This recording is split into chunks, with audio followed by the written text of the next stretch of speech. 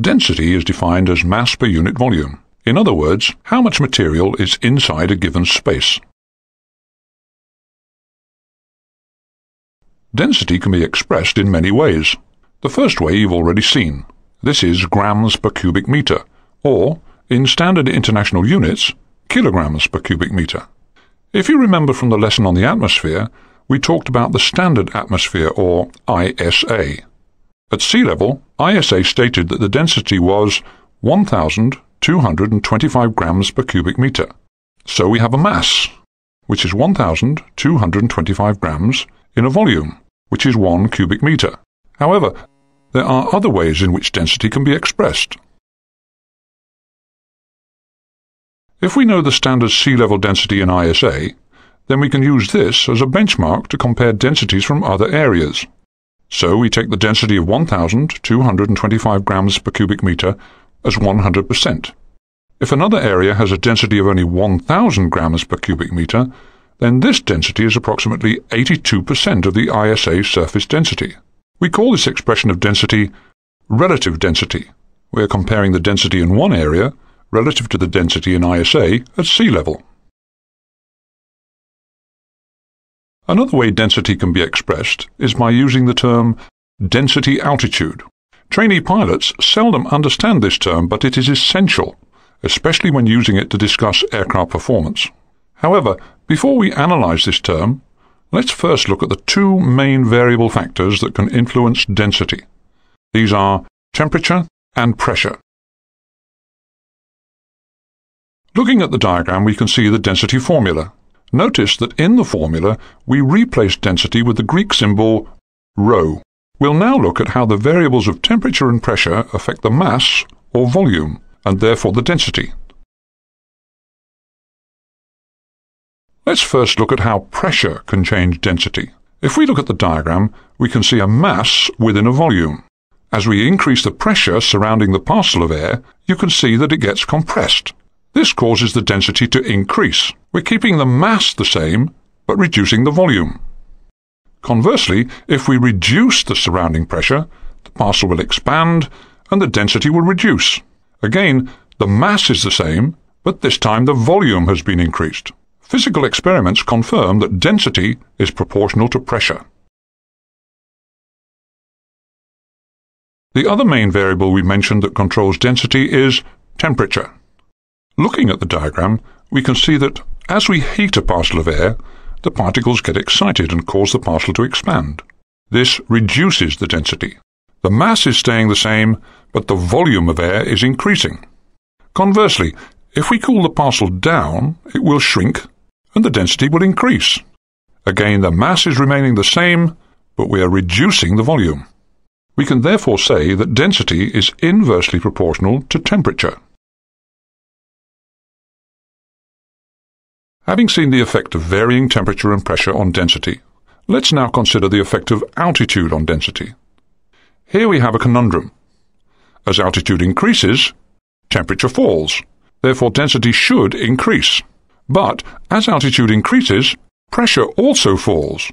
This causes the density to decrease. So what does happen to density with altitude? The overriding effect is the change of pressure. The reduction of pressure reduces the density more than the reducing temperature causes density to increase. Since pressure is the dominant effect, it follows that because pressure decreases at a decreasing rate with altitude, so will density.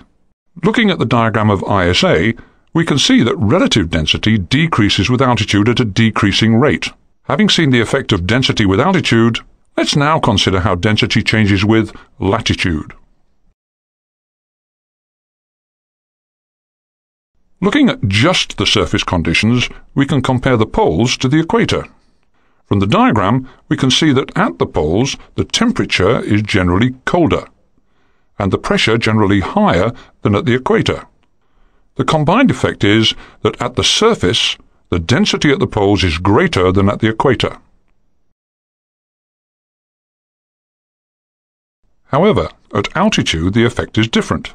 If we remember from the pressure lesson, we stated that cold air increases the pressure lapse rate with altitude. In other words, pressure falls more rapidly with height in cold air than in warm air. Because density is strongly linked with pressure, it therefore follows that in cold air, density would decrease more rapidly with altitude than in warm air. As a result of this, over the poles where we have cold air, the density at a high flight level would be much lower than at the same flight level over the equator. At high altitudes, we can say that density decreases with latitude. There is one more variable that can alter the density of air. This variable is water vapor. The effect is complicated and beyond the scope of the expected level of knowledge needed. It's sufficient just to know that the density of water vapor is less than dry air, such that if a parcel of air was to contain water vapor, the density would be less than that of a parcel of dry air. If you remember from earlier in the lesson, we mentioned density altitude. Having seen the effect of all of the variables on density, the expression of density altitude can now be better explained. Density altitude is simply defined as being the altitude in ISA that the prevailing density would occur. This is best explained by using an example. Let's say we're at sea level, and the atmosphere happens to be exactly the same as standard. The density at sea level in the real atmosphere will therefore correspond exactly to that found at 0 feet in ISA. However, now let's increase the temperature of our location at sea level. We now know that the density will be less. This new lower density at our location corresponds to a density found at a higher altitude in ISA. In our example, we can see that the density at sea level in the real atmosphere equates to a density found at 10,000 feet in ISA. We therefore say that the density altitude of our location is 10,000 feet. The knowledge of density altitude is important in assessing the effect of the changing density on aircraft performance. We'll cover this later, but for now, let's see how we can calculate our density altitude. There are two simple ways of calculating the density altitude. One method is by using a flight navigational computer, and the other is by using a simple numerical formula. This formula states that for every 1 degree Celsius away from ISA, depending on whether the deviation from ISA is positive or negative, you add or subtract 118.8 feet to your pressure altitude to find your density altitude. Now let's look at an example. Let's say the pressure altitude is 2,000 feet and the temperature is 25 degrees Celsius. This means the atmosphere is 13.96 degrees warmer than ISA. Therefore, the ISA deviation is plus 13.96 degrees Celsius. We can now see that the density altitude is 3,658 feet. Most density changes are accounted for in performance graphs by the use of altitude and temperature nets. The example shown is the landing distance graph for a small single-engine aircraft. We'll now look at the importance of density changes on aircraft operations. One of the most fundamental effects of density is on the lift that an aircraft can generate. Looking at the lift formula, we can identify density by the Greek symbol rho.